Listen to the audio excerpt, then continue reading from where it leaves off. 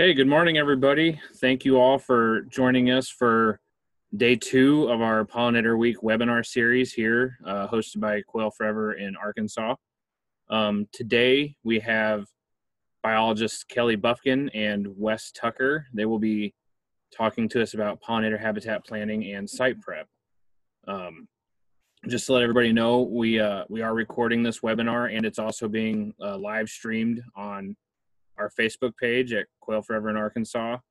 And this recording will also be posted on our YouTube channel when we're done later today. So wanted to remind everybody that please go ahead and make sure you're all muted on the way in. If you can, turn your cameras off.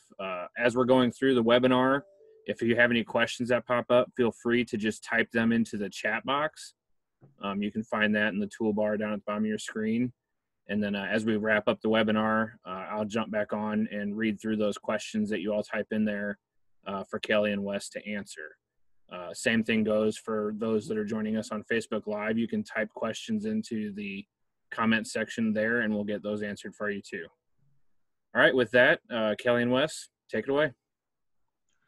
All right, well, thanks everyone for kind of joining us and tuning in with us today. As Ryan said, my name is Kelly Bufkin. I'm the Farm Bill biologist working out of the USDA Service Center in Hot Springs. And my name is Wes Tucker, and I'm the Farm Bill biologist working out of the Service Center in North Little Rock.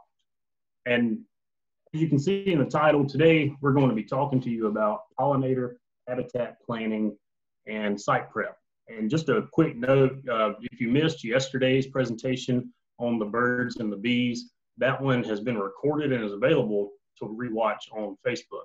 And I would definitely recommend checking that out because we'll be building on that. And so to just kind of jump right into it, let's start with kind of just a working definition of what we're talking about today. What is site prep? I pulled this off of the Tallgrass Prairie Center's website. A site prep, it alters the existing vegetation and soil structure in advance of seeding, increasing emergence, growth, and survivorship of the seeded natives by removing thatch, improving seed to soil contact, and reducing weeds. So, what does that mean? We're getting rid of what's there so we can plant what we want. And we want to ensure the best available establishment for these seed mixes. These can be quite expensive sometimes, and you're spending a lot of money to, establish this. And we just want to make sure we have the best chances of survival possible, and that comes from good quality site prep.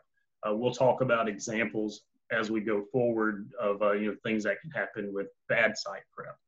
And so again, we want to, if we're doing it, we want to make sure we're doing it right. And just a quick disclaimer here. What we're going to be talking about, these site prep methods are not necessarily to be used everywhere. Throughout the state of Arkansas, especially in the Ozarks and throughout the Ouachita mountain regions, and even in southwest Arkansas, some of our Blackland Prairie areas, we have kind of what we call remnant sites. These are areas where the seed bank is still relatively intact, with high quality forbs and native grasses. And you can't necessarily tell from this photo, but I took this in the Ozarks several weeks ago. And along the ground here, there are a lot of high quality prairie plants. There's goat's rue, there's rattlesnake master, there's different species of milkweeds, native grasses like big blue stem, little blue stem, and a whole host of other good quality remnant site type plants. So the methods that we're going to be talking about are specifically what we would use in, like a pasture conversion. But that's usually the scenario that we're dealing with. There are other scenarios where we're converting land use types, but mostly we're converting pastures, introduced grasses. So on sites like this, it's a matter of getting rid of the cedars, getting rid of the hardwood resprouts in there, and that can be accomplished maybe just with fire, maybe with some some very targeted herbicide use on the trees. But we don't want to disturb the ground too much here, because what we would possibly just be planting is already here. So this is an example of those remnant sites where we don't want to use a lot of the methods that we're going to be talking about. Another example, throughout Southwest Arkansas, we have a chain of these very unique prairie systems called the Blackland prairies. And they're just like little dots all over the map throughout Southwest Arkansas that kind of run southwest, starting in Arkadelphia. And many of our Blackland prairies today sort of look like this. They're cedar forests. And that's just came from a lack of fire. Fire suppression the last several decades allowed these to grow up. But again, it's another example of we don't want to do a lot of soil disturbance here. We don't want to do anything that's going to damage the seed bank. So a site like this, it would be a matter of slowly but surely getting rid of the cedars and reintroducing fire. And not to cut you off here, Kelly, but if you've got a site that you're not sure about, it's your own property, that it may be a remnant site and you just don't really know. That's what we're here for. So feel free to give any of your biologists in your area a call. We'd be glad to come out and take a look at your site and just give you whatever recommendations you need. So if you're not sure if you've got a remnant site or if you just kind of want to talk to us, feel free to holler at us and we'll be glad to look at that with you. Yep, absolutely. That's our job, come out and talk to good folks and look at properties. It's the best part of what we do.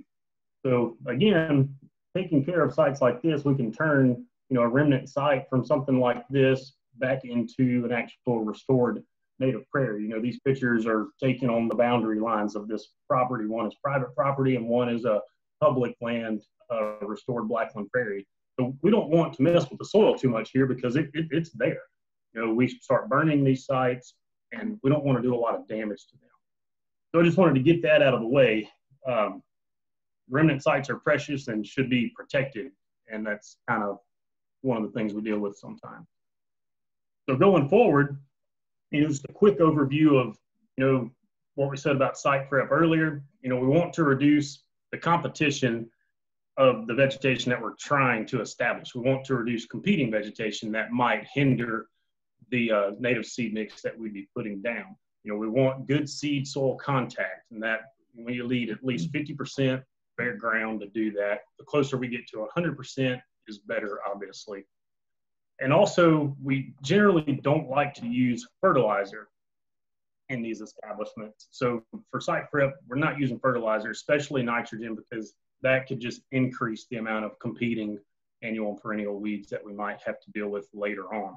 Now, there's a caveat there. If you're dealing with a cost share program that may require something like that, we usually just sort of deal with that on a case-by-case basis. All right, so getting into this, I'd like to start with just a clean slate. And what does that mean? When we're going into a site prep before planting, again, this is all important to establish a good seeding. So we want to burn off or somehow graze or hay the original introduced grass that's there in a pasture setting or a field setting. And we can use fire in the dormant season to do that. That way in the spring, we just have new growth. Or in the spring and early summer, we could graze or hay that to bring it down and just have new growth being established. And you wouldn't really want to mow because bush hogging and mowing leaves a lot of heavy thatch on the ground, which will actually hinder the herbicide from coming in contact with the grasses that we're actually trying to get rid of. So burning first, grazing or haying first, and allow about 6 inches of growth for the new vegetation. This could take, several weeks, it may take a month, but regardless, you want enough vegetation back so you have, one, to have enough contact with the herbicide so it does a good job of getting rid of it, but also you want enough material at the end of the site prep to actually have enough fuel to carry a fire to leave you with a clean seed bed. And we would like to use an herbicide that's going to take care of both broadleaves and grasses. There are broadleaf specific herbicides, there are grass specific herbicides, and then there's also, non-selective herbicides like glyphosate, which we use a lot of. And so as many treatments as necessary. We like to get at least 2. And we have examples that we'll talk about later in the presentation of why that's important. But it may take the whole growing season sometimes, but we use as many treatments as necessary following the recommended rates on the herbicide label. And again, we burn off the dead thatch at the end of the site prep process. So starting with a clean slate, what does that look like sometimes? if we're using fire, we're just getting rid of the existing vegetation so we can have that brand new growth to come back before we start treating with herbicide. This is a good example of a field that had a lot of woody encroachment on it, and they used a fire to just burn straight through this, and all of those smaller saplings are dead now.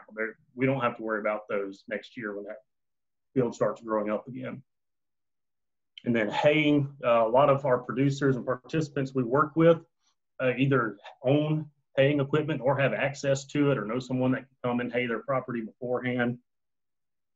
And then grazing is also another great way to begin this clean slate. And again, this isn't something that you would be doing like in your yard if you were doing like a small pollinator plot. There are other simpler ways to accomplish that, obviously, but on larger settings, when we're doing 10, 20, 30, 40 acre conversions, it's more feasible to accomplish that. So I'm gonna let Wes take over from here.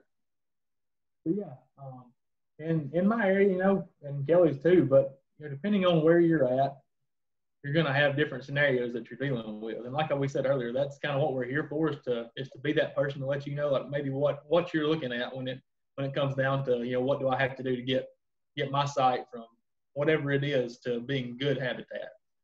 So in my area, a lot of what we deal with is, fescue pastures, all fescue pastures. And as you can see here, this is just a monoculture of fescue. And, whether it's, a guy that maybe his grandpa had cows here 10, 20 years ago.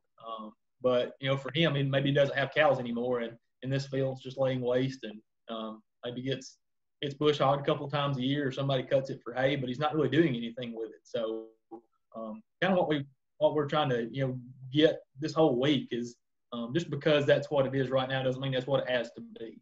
And so we want to try to help you figure out how do you get from a site like this that's so common that we see today in Arkansas to something more like this.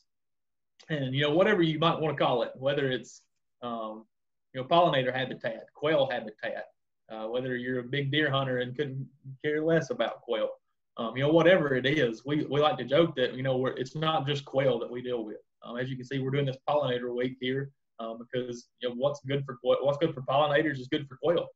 So, whatever it is that you might be interested in, it's probably the best route to go is with native habitat, and we want to help you do that. So, how do we start doing that? If you've got a field full of fescue, fescue is a cool season grass, so you're trying to target it when it's growing the most, and that's going to be either in the spring or the fall. It's during the summertime. It's not putting on near as much growth at all. It's going pretty dormant. And so you're trying to catch it in early spring when it's growing. And what you want to do is use 2 quarts of glyphosate, and that's going to depend, on what else is out there, what the field looks like. So 2 quarts of glyphosate just in general, usually Ranger Pro, Buccaneer. There's plenty of brands out there. It's not, not just Roundup, but 2 quarts of 41% glyphosate per acre. 4 ounces per acre of imazapic is normal in the spring. Plateau is very common, what we use around here, but there's other options for that as well. With 1 quart per acre of methylated seed oil, which is a surfactant, and what it does is help that herbicide stick to the plant so it doesn't just necessarily run off of the plant very easily. It helps that herbicide sink in. And then, it's going to take, a couple of weeks depending on, how the weather conditions are when you sprayed. But anyway, it might take a week, 2 weeks, a month to, really kill everything off. And at that point in time, after about a month, what's going to die will be dead at that point. And then when the field's brown, like we mentioned earlier, you can burn off that thatch later. And if you're spraying fescue in the fall, maybe this is your second treatment, maybe it's your first treatment, whatever that may be. It's going to be very similar to in the spring, but maybe a few different rates for some things. So, if you've already sprayed it that first time, or if this is your first treatment, you may want to graze hay or burn it, like Kelly mentioned earlier. And what that's going to do is just get that new growth started back, so you're not spraying older, taller vegetation. And again, you might use 2 quarts, depending on the situation, of glyphosate In the fall, you may want to use 8 ounces per acre of imazapic. It calls for a little bit higher rates later in the year in the fall, but then you're still going to use 1 quart per acre of that methylated seed oil surfactant. And again, you want to burn off the residue once everything browns up. So many of our native grasses are tolerant of imazapic, which is why it's very good for maybe if you have an already established stand of native grasses. Maybe some landowners are cattle grazers and have a pasture of native grasses. And this can work really well for removing undesirables from your field because big blue stem, little blue stem, Indian grass, side oats grama, they're all tolerant of imazapic. And some others at certain rates are also tolerant. At 4 ounces per acre, you've got eastern gamma grass, switchgrass, some of your wild rye. So these are all of the native grasses that we commonly recommend for people who are grazing native grasses. So it's a great tool in the toolbox for those guys as well. But we also tank mix it in, as we mentioned earlier, when we're trying to eliminate fescue pastures. Many of our native forbs are tolerant of imazapic as well. This is not an exhaustive list of all of them. These are some of the ones that you might find on the label if you read it. There are others out there that I've researched some, and a quick Google search can also help you find out what some of those are. Though I would look at verified sources, but there's many of our native plants are tolerant of imazapic. So what kind of effect does it have on the weeds? So many of the ones that we find in old fields like pigweed, ragweed, mare's tail, some of those are not controlled by imazapic, but it does control tall fescue, crabgrass, foxtail, panicum, Johnson grass. So and those are more of the undesirables that we want to get rid of. So it does its job. It's a good tool to have in the toolbox. All right. So Wes did a great job of talking about conversion of cool season pasture systems. And I just wanted to do a quick note. We've got a good storm brewing outside. So if we lose a connection, I apologize in advance for that. But we're going to keep going until that happens. So now we're going to talk about, warm season field systems. Bermuda is a nasty one we have to deal with in Arkansas. Bermuda is persistent. It's not easy necessarily to get rid of. But again, we want to start with that clean slate that we mentioned, grazing, haying, or burning to get that fresh new growth.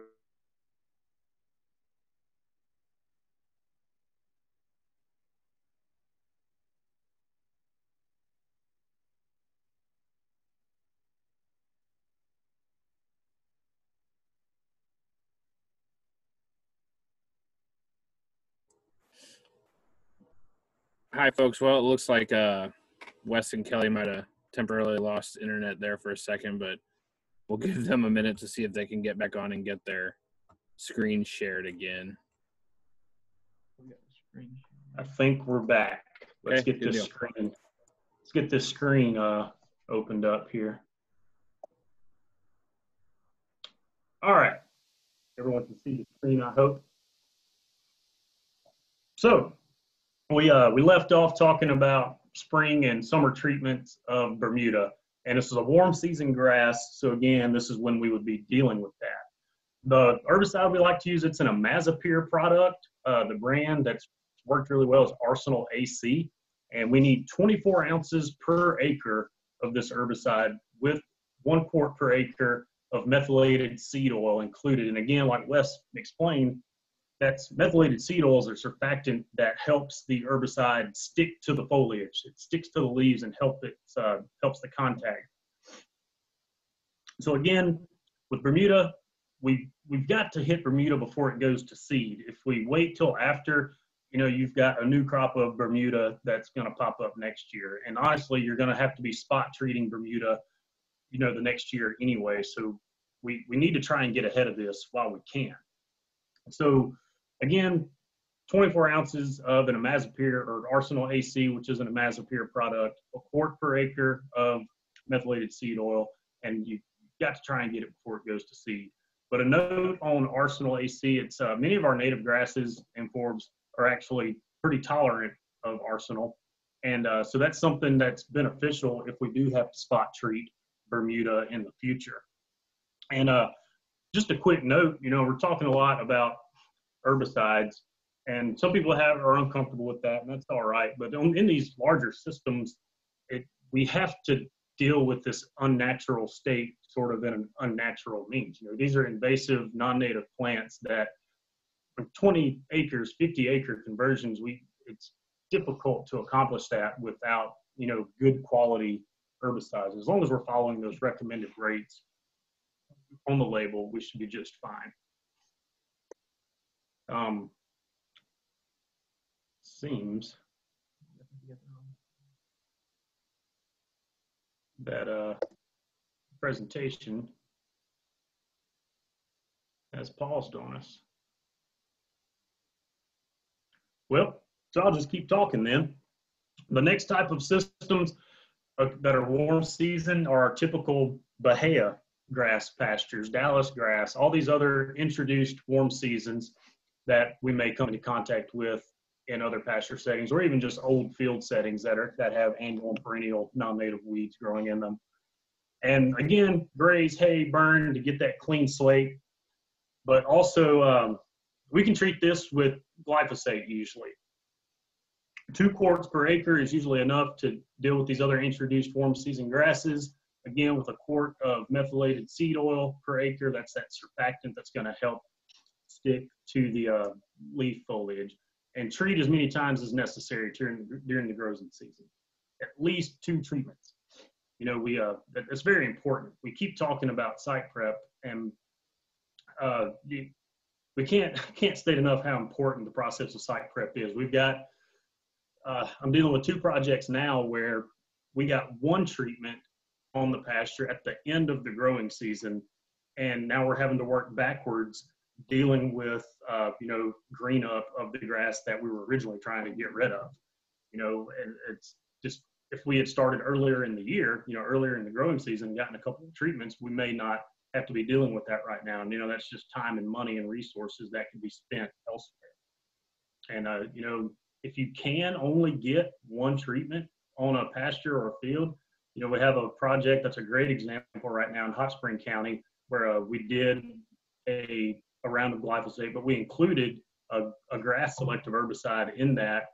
And, to our surprise, it knocked it out. It knocked out the Bahia in that 1 treatment. So not every system is the same, but just to be safe, start early in the growing season and treat it as many times as necessary to make sure we're accomplishing that goal. So once everything is dead, once that residual grass that we need to get rid of to ensure the establishment of our seed mix is gone, we're just going to burn that off. This is the best way to get a clean seed bed to broadcast into. And in the pictures, it's just different. This is head fire versus backing fires across the same field. We were just kind of having a good time with it, watching different fire effects. But as you can see, that's great. That's 100% seed soil contact is going to be happening here. And one thing I want to mention here, Kelly, is when you do this burn, this is, once you've got everything killed off, this is the burn before you plant. And you want to make sure that when you burn all this last thatch layer off, that you may not be doing it too early or too far in advance of when you plant, because maybe there is still some things left in that seed bank that are going to show up after you burn. So you want to try to burn as close to when you're going to plant as possible. So you give those seedlings the best opportunity to show up before anything else does. Absolutely. So now Wes is going to jump back in and give us an overview of the different types of equipment that we can use. Yes, a lot of you may be familiar with most of this stuff, but we just wanted to throw it in here just in case. On bigger acreages, you might be using a tractor, and with those, you might be using a boom sprayer or a boomless sprayer. There's different types of those. You might have one that's mounted on a trailer or with a 3-point hitch system like this. There's different options that work well in different areas. So just depending on how rocky your area is or how open it is, might depend on what tools that you use. But if you're working on larger acreages, a tractor is probably your best route. And so they make boomless sprayers that they usually have 1 to 2 nozzles that spray anywhere from 10 to upwards of 40, 50 feet at spray width. So just depending on what your sites look like, might depend on whether you use a boom or a boomless sprayer. And we'll talk a little bit about that here in just a few minutes. On smaller sites with smaller landowners, might only need a smaller sprayer that might mount to your ATV or UTV. And most of the time, these up to about 25, 45 gallons on an ATV, and you can get up to 6,500 gallons on a UTV. So just depending on what your resources, the size, whatever it might be. But you can get boom and boomless sprayers for those as well. And these are just some examples here of what you might have in your toolbox. So choosing the right equipment, when would I choose a boom sprayer over a boomless sprayer and vice versa? Boom sprayers work better in large open fields. They provide more precise spraying for sensitive areas, or if you've got maybe two pastures side by side that you are really worried about spraying herbicide on the nearby pasture, these boom sprayers, they're spraying directly straight down onto the ground, usually just a couple of feet off of the ground, and you have less likelihood of the wind causing that herbicide to drift over just because you don't have as much out in the open air. Boomless sprayers work well in large fields or work really well in small fields, a lot better than a boom sprayer would.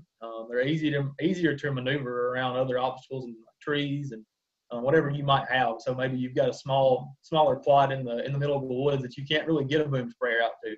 These boomless sprayers are great for that.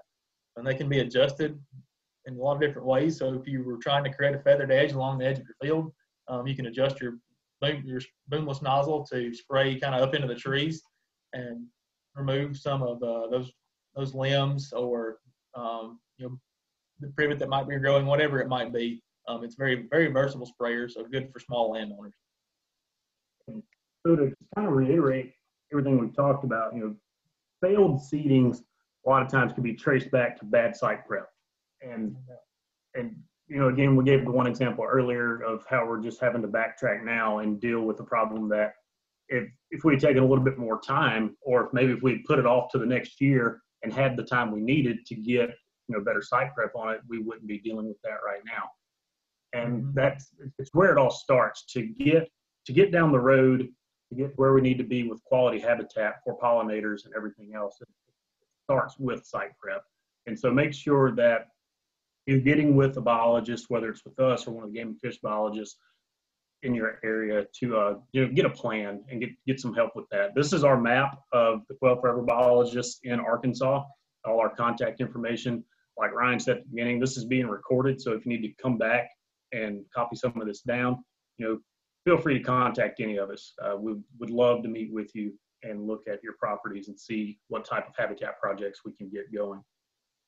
And lastly, we have webinars the rest of the week. Tomorrow, they're going to talk to you about seed mix design, and I highly recommend tuning into that. Don't think that we can't necessarily do something on your property.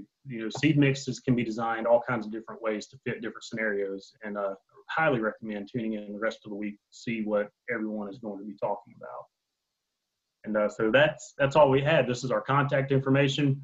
Reach out to us with any questions you have. And thanks everyone for tuning in.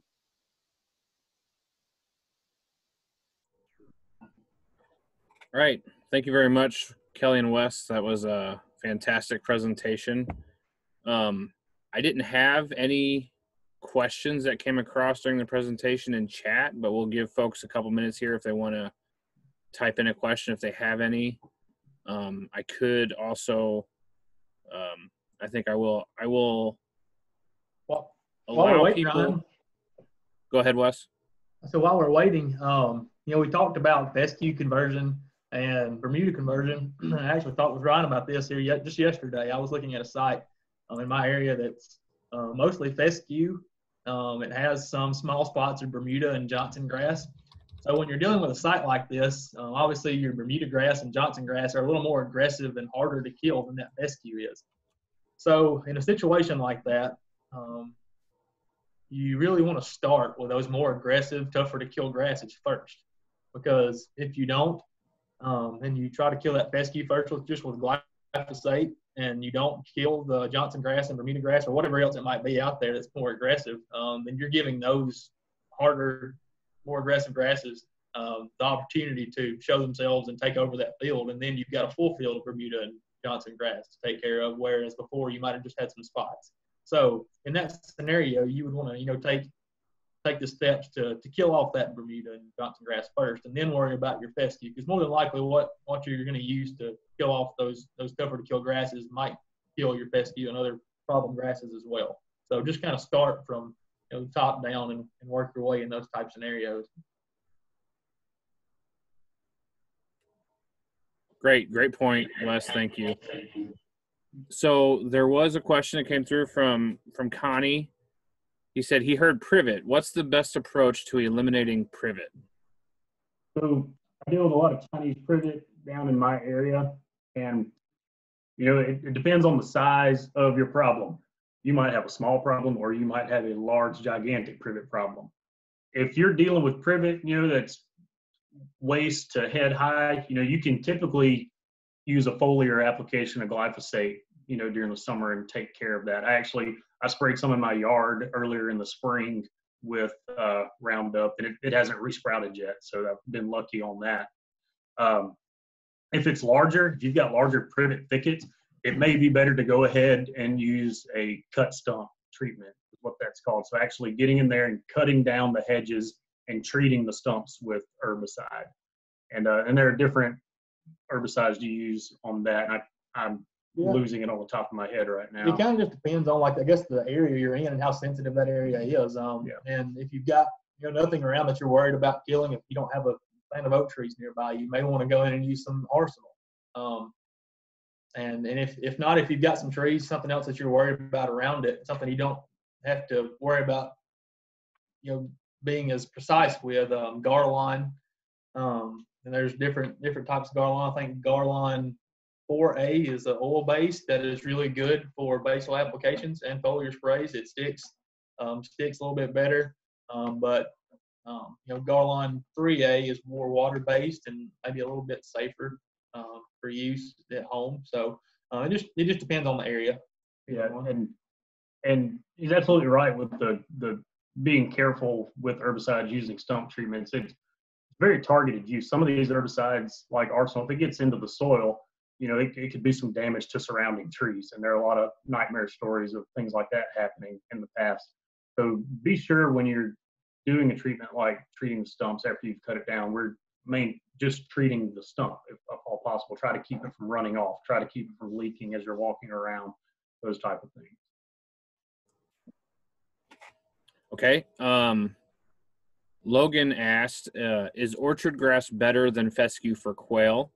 Or can you recommend something that provides a balance between those of us with cattle, but also wanting to support quail habitat?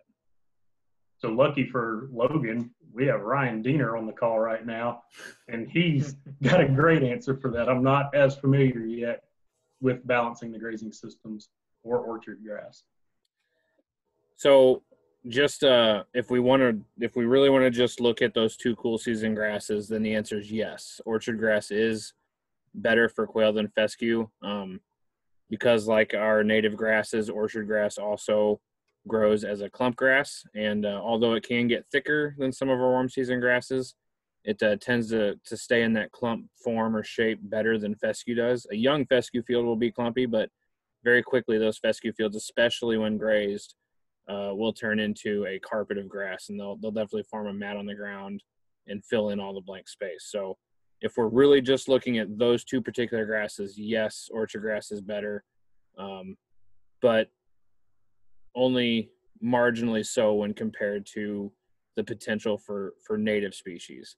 In that regard, it would be better than fescue for the grazing system, although there's definitely downsides to grazing orchard grass. It's not going to be, as tolerant to heavy grazing and stuff like that. But it could be a great forage for at least part of your forage base. I would also highly recommend looking at or having a discussion with any of our biologists or any of the grazing specialists here in the state about the potential for native grazing, especially if you're in North Arkansas and you have a fair amount of cool season forage.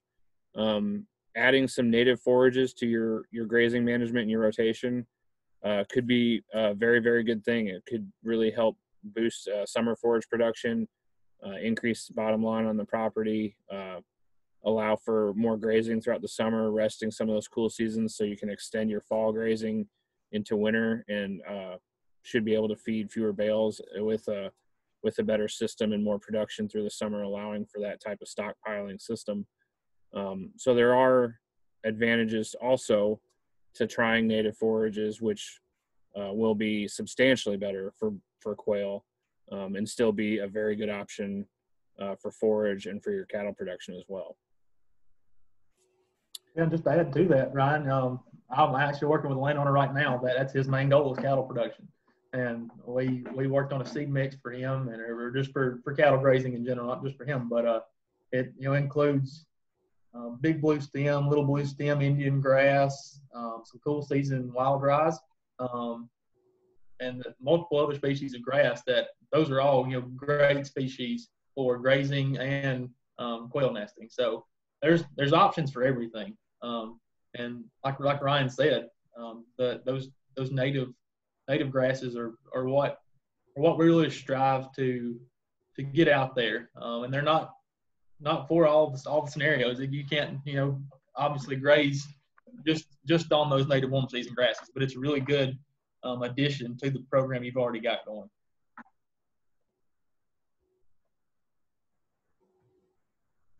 Yep, great question. Thank you, Mr. Stone. Okay, give it another minute or so and let folks type in any other questions they may have. Still no questions have come in over the Facebook live feed, although Suzanne did point out that you guys misspelled Johnson grass. I caught another misspelling in there too, but it doesn't seem like anyone else did. That's all good. I actually have it to where I changed the settings to where the individuals on the Zoom meeting can actually unmute themselves. So if you do have a question, you can't figure out the chat, feel free to unmute yourself and you can go ahead and just ask us the question too.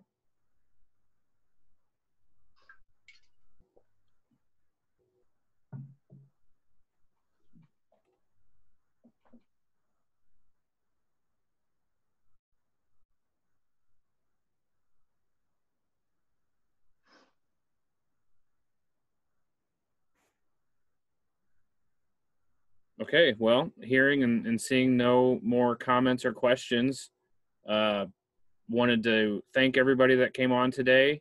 Wanted to thank Kelly and Wes for the great presentation. You still see their contact information there on the screen. Please feel free to reach out to them with any questions that you may have. You can also go back and look at the screen that they showed that shows all of our biologists range across the state.